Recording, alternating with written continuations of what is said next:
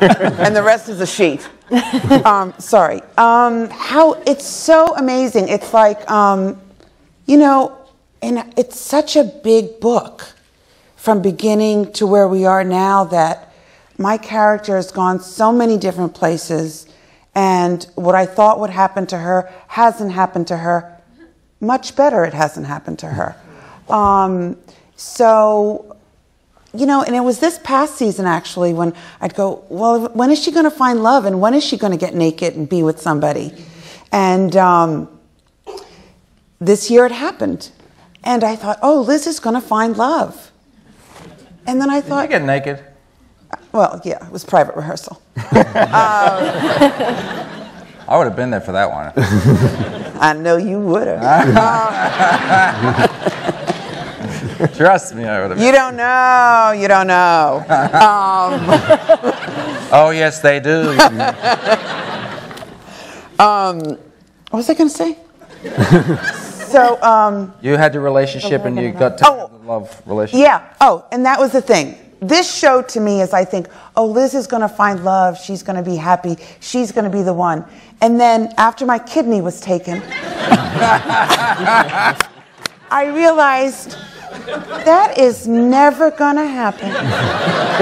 What I think is going to happen is never, ever going to happen.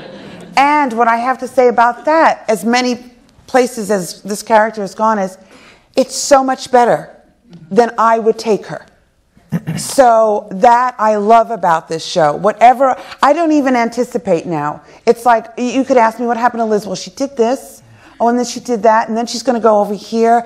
And so it's so full that I go gladly. I have no expectation.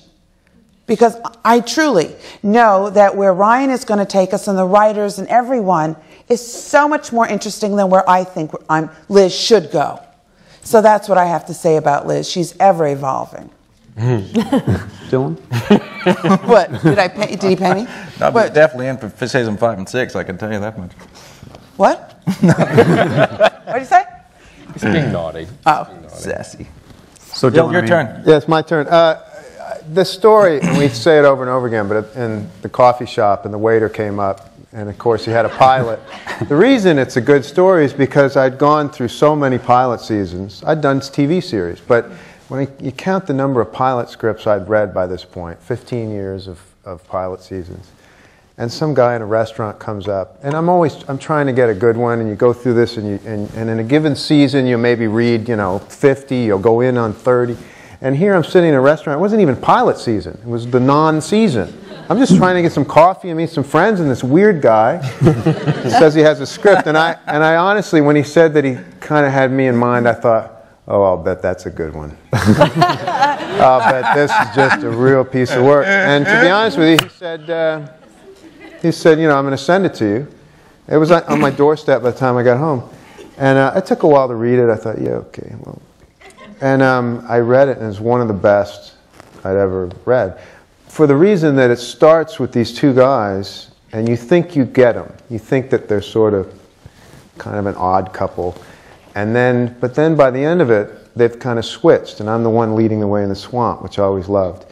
And I still think it's one of the best pilot scripts ever.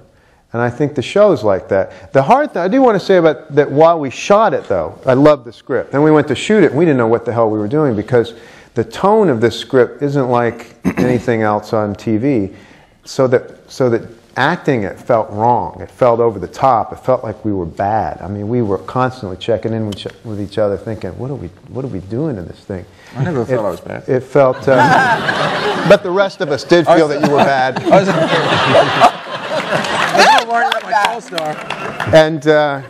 And we got through it, and I thought, I remember we wrapped and then didn't see each other for a while.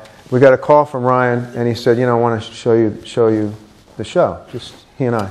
And we both show up. We both have beards. It's like we'd been through this experience. We just weren't sure it was going to work. It was like Apocalypse Now. Yeah, so we sat huddled in the screening room, just not sure what to expect, and we loved it. I remember yelling and screaming, and just it was a great.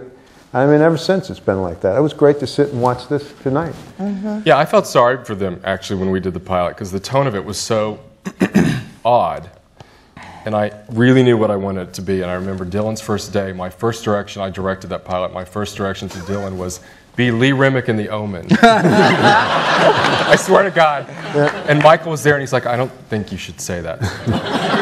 Dylan was like, what the hell? And it was a scene where he was going to look up at the gardener, and I was going to do a push-in. Remember Lee Remick? Look, okay, that's exactly what it was. And then I think they were so thrown. And Roma, too, I remember I kept saying, scream louder. She kept saying, it's too big. I'm like, no, no, no. It can't be too big. And that was a very fun. But we'd also be in the middle of a scene. Like, we'd be in the middle of a scene, and we'd be doing this scene, and it'd be like, ha, ha, ha, ha, ha, ha, and he'd go, now do it with tears. Like, what? And he'd be yelling it out from the other side of the thing. You know, there'd be a wall between you. You'd be like, do it with what? Like you're crying, like it's the most, you know, and you'd be like, okay. You know, and it'd be rolling the whole time. You're like, I got to well up now, you know. I wanted and then he'd go back and he'd go, now make it like Jack Nicholson. Go, okay. But I really did know what I wanted. I did. But you did not. You so did not. How do you know good over the top versus too over the top, over the top? I mean, I never liked that phrase, over the top. I think over the top is... You can't go too over the top in our show. No, I mean... We put that gamut down like on the pilot, right? You couldn't go over the top, and we could do anything. It gave us the license to do anything we wanted to do. I mean, the show was always at its core designed to be somewhat Grand Guignol. That was the idea. What? The Grand Guignol. Blood theater. It was always designed to be big. Emotionally big. And you know, I mean, in the pilot, for instance, there's that scene with the liposuction fat that went everywhere. It was always designed to be pushed, behavior to be pushed. But within the bigness is sort of a naturalism, which is odd. Yeah. In the scripts are that way. So at the beginning, it was sort of very hard to sort of get the tone right, but we did. And well, I remember that scene. That we had where I come in and I say I'm going to sue you and all that kind of stuff. And I remember that scene I was doing when I was doing the auditions, and both you guys told me just to amp it up, and I kind of felt like, oh, I feel like I'm playing it way over the top. But it was such a beautiful place to push them to, because you kind of really... I mean, the one thing about the show is it's so emotional, you know what I mean? And even though we go over the top, we always bring it back to a consistent place of you know, loving each other and caring for each other, even though it's weird. Obviously it's weird, but you've always got that kind of core thing of the love that everybody has for each other. Particularly, I think these two characters, obviously. I don't really like Liz, but... Oh, yes, he do. But no, that... Well, I like our job, Lisa. But like that scene was a scene I never would have played that way, and I was thinking about it today when I was on the plane, and I was like, God, it's such a great thing when you know, this was the greatest piece I'd ever read in my life, and I'd only read 2 pieces before that, but no, that's a lie. I'd read hundreds, same as everybody else. We'd all read so much stuff, and to read this script, like, I know it's on FX, so there's a few things that we couldn't do, like, you know, you can't say fuck, right? yeah. And there were a lot of fucks in the script and blah, blah, blah. So it kind of felt like that HBO-y kind of thing and all that I mean, it was just aggressive. I mean, my character was freaky, right? Remember? It's like talking about screwing your wife and stuff and all that. And just like, the balls these characters had was just ridiculous.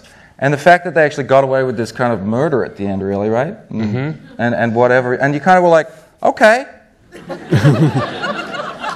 I mean, nobody, after that pilot, nobody ever has said to me, you killed a guy and got hams and put him in the swamp.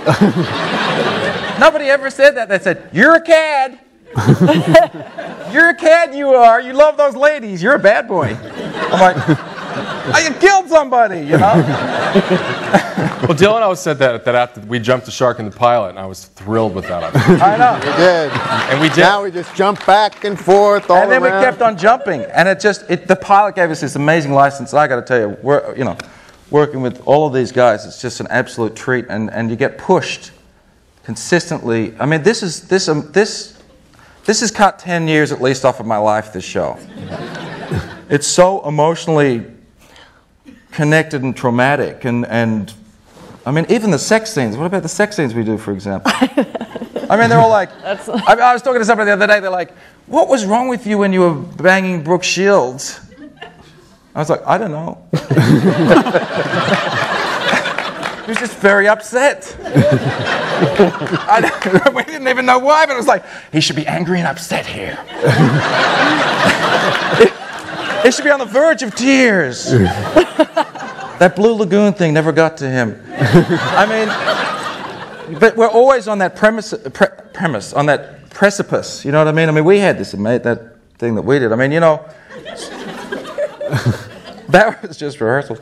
But you know what I mean. You guys know what I mean. You've seen the show.